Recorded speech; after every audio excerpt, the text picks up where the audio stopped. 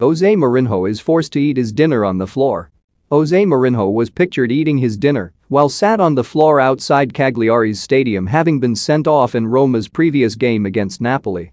The former Tottenham boss was awarded a yellow card in the first half of their Serie A 0-0 draw before receiving a second yellow and subsequent red.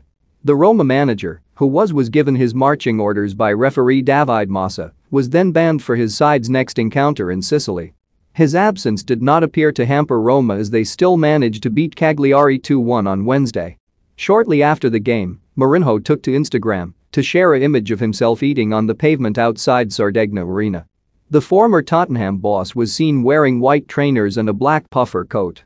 He was also pictured eating food from a silver container with a can of Coca-Cola beside him.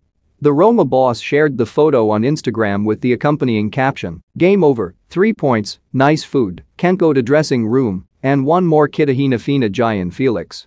Fans couldn't help but laugh at Mourinho's Instagram post as he didn't appear too concerned. Mourinho's blasé approach to his red card was further emphasized by his actions immediately he was escorted off the pitch during the Napoli game, having sarcastically applauded the officials.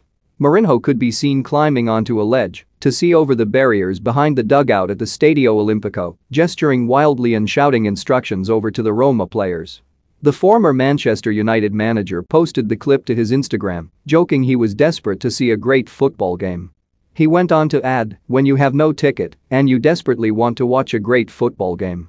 Nevertheless, Mourinho's men managed to scrape a point from the crunch game, halting league leaders Napoli's perfect start to the season.